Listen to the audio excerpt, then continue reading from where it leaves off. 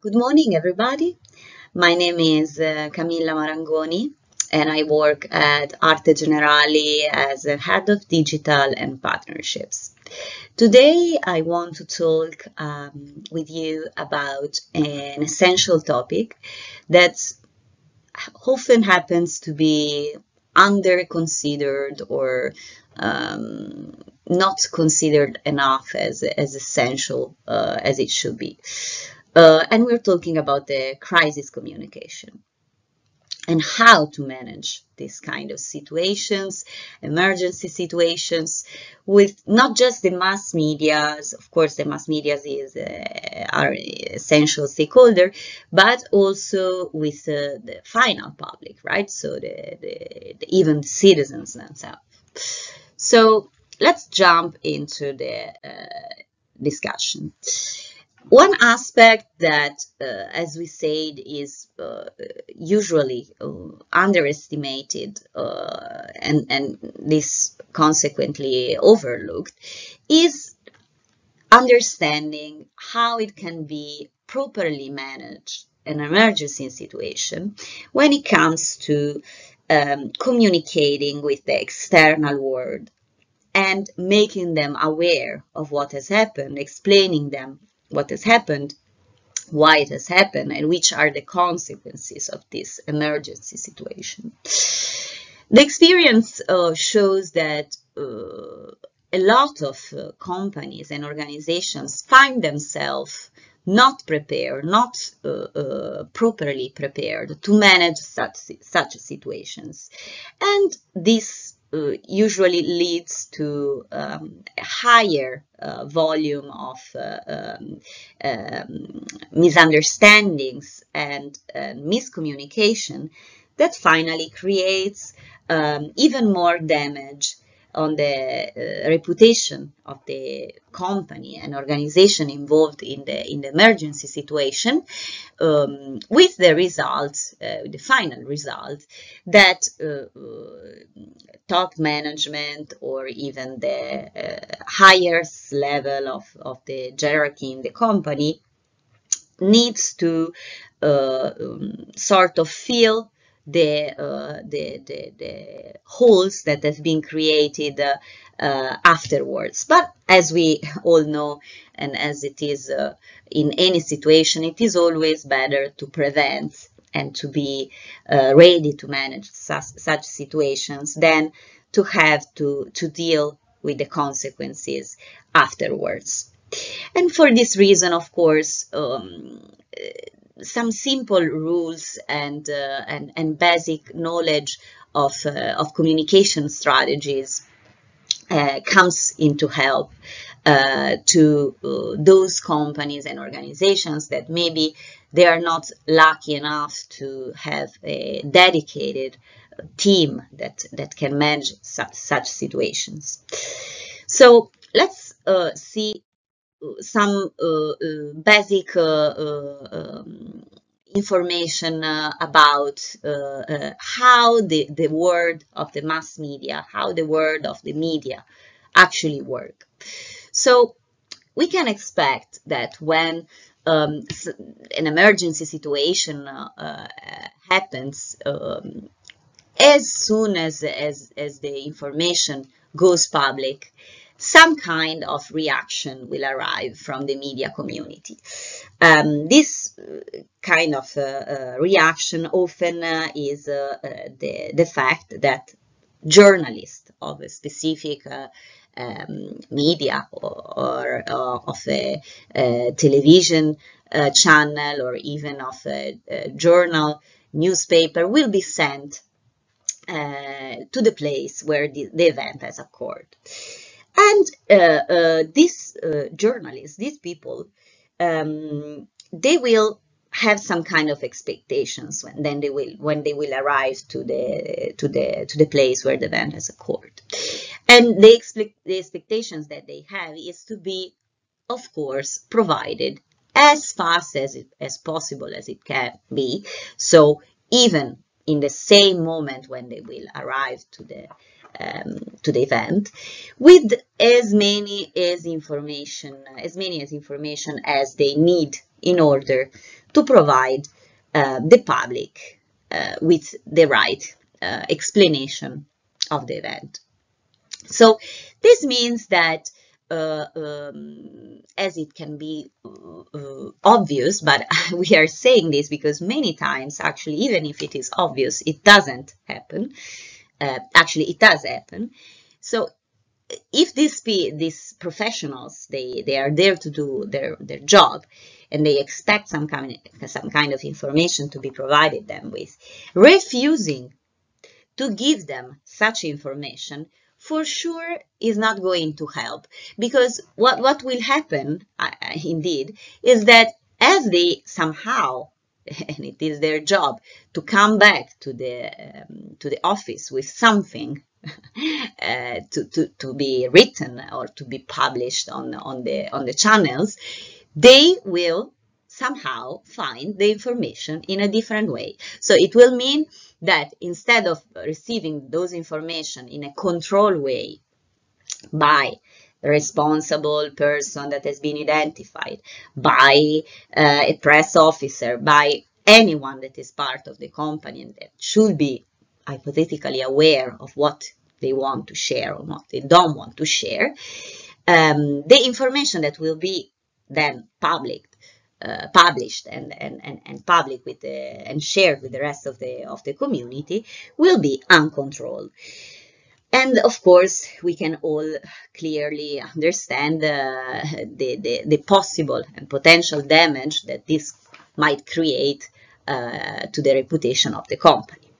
So it's of essential importance to always take into mind that avoiding to provide information or refusing to answer basic questions. Of course, we can always open the topic that there are questions that journalists ask and that you might have the right to decide to not to answer. But when it comes to questions that address for example, I would say the basic explanations of what has happened in the specific event, what are the main consequences of this event, and what is a hypothetical timeline that you would expect for the event to cease, or for the event to be, I would say, managed and completely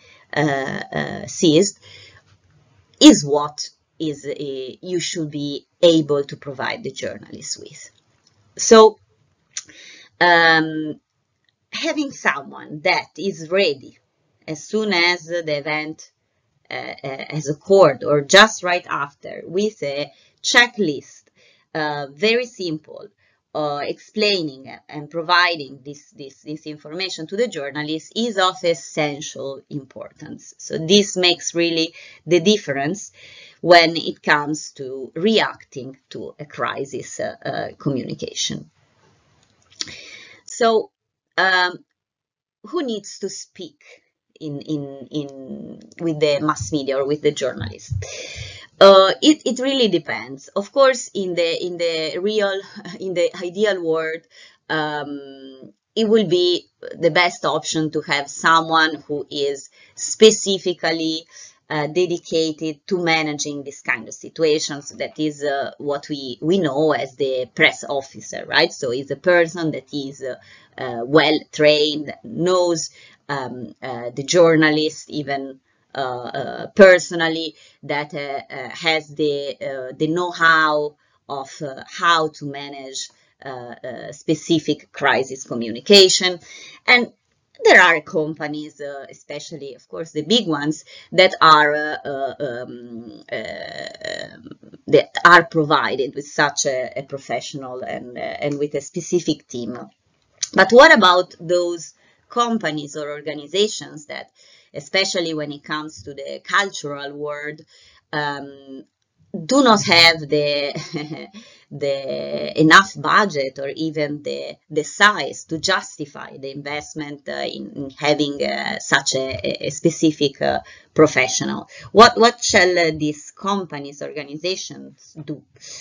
Well, what is important at the end for the journalist is to have a person to speak with that should have a basic level of credibility and authority. This doesn't mean when we talk about credibility that we necessarily have to identify or to choose someone from a high level of the organization, top management necessarily.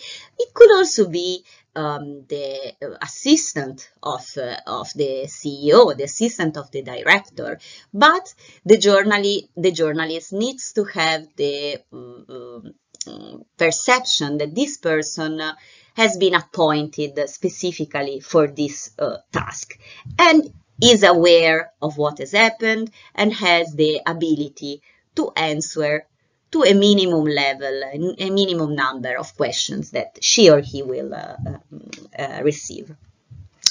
So, first thing, as we said, identify one person within your organization that you know will be the person that you will go to and that you will involve if a crisis or an event, an emergency event will happen. So this is the first basic thing to take into consideration. When it comes to things or tips that as we say, the PR officer, but we already specified that this PR officer not necessarily is the person that has been trained for being a PR officer. Might be that he's also or she's also doing another job, but when these kind of situations happen in the organization, everyone knows that that will be the person that will be managing the relationship with the media. So we already spoke about how much is important, how much is essential, the promptness, the ability to provide information in a clear and concise way immediately and as fast as possible in order to avoid that journalists will go somewhere else to collect this information because they need it, as we said, because that's their job and they have the expectation to manage from their side. And so it's essential, it's super important to be able to provide at least some kind of information when it is required, just right after the event has happened. And of course, it's also important how much clear this kind of communication will be given. So let's try, for example, to avoid specific terms and technical words that might create confusion or that might be misunderstood or might be not well understood by the medias and even finally by the public. So the tips here is to be as much as clear and concise as you can be without giving additional information if they are not needed. Of course, another point is also the fact that somehow the person that speaks needs to be perceived as credible. And it's important to this point because the journalist needs to believe in the information that is given to them. Otherwise, again, what it will happen is that they won't consider your words and they will do that by themselves. One point that is seems obvious, but it is not, because it happens many times that, and in the past there are many examples in this case that shows how much companies and organizations prefer somehow to hide information or to give half-truthful information regarding the nature of the event or the cause of the events or the consequences. The topic is that most of the times the journalists and the medias will find out what it has happened actually during that event. And the problem will be that even the bigger problem will be that you will lose credibility in front of your community, because they will know that you haven't shared truth information. So it's always better to try to, even if it's not, let's say, easy, or even if it is something that might cause harm to the company, try to do an analysis of what might be the consequences or the highest risk in not sharing what it has actually happened during the event, and what it might happen in case it comes out the truth. So try to avoid to share half information or not clear information, and do the analysis as much as you can on this point. Of course, I mean, we always, when we talk about the relationship with external stakeholder, external actors, we do not have just the media community, but we have also the general public. And let's not forget, of course, that specific activities like museums, like foundations, like this cultural world, they have a strong relationship with the public, with the citizens, with the communities, because they are felt as part of the daily life of these people, right? So when something happens to these organizations, the public is the interest of the public to understand what it has actually happened, or to better get the explanation of the cause of these events, and understanding it is high, right? So they are generally interested in understanding better what it has happened during such an event. So the expectations will be high. And that's also why the communication needs to be managed properly, with a minimum level of service to such communities. And here we have a clear example, a simple example of what should be avoided, such as, for example, a sign like the one that we see here, where we say "close to the public." But why? What is that? What it has happened? Why the museum is closed? You won't have a good reaction from your community if you will manage a situation, an event like in this case. So the rules that we have shared before, when it comes to the type of information and the way in which such information should be shared, they apply also when it comes to dealing with the public. One difference is, of course, that managing the relationship with the public might be not easier, but manageable in the sense of the availability, because when it comes to dealing with the journalists, you need to be available as soon as the request is sent, and you can direct, or you can instead manage with your own time the communication with the public.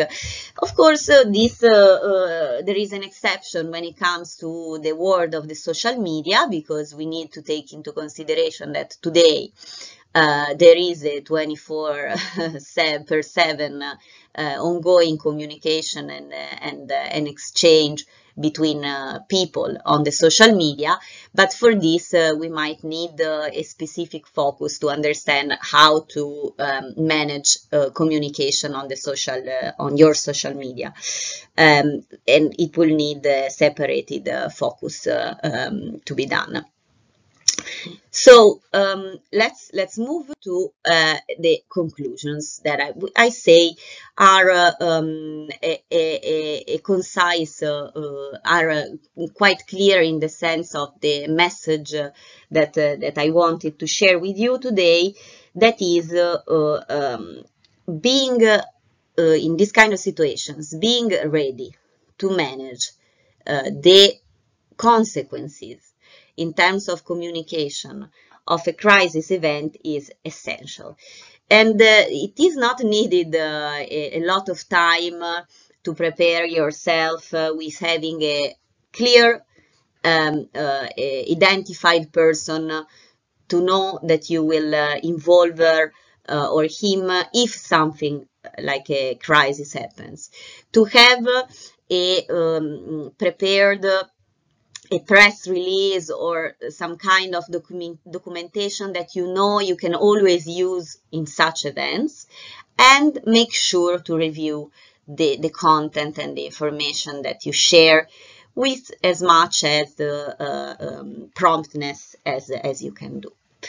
So these are the information that I wanted to share with you today. I thank you for the attention and I wish you a great day to all of you.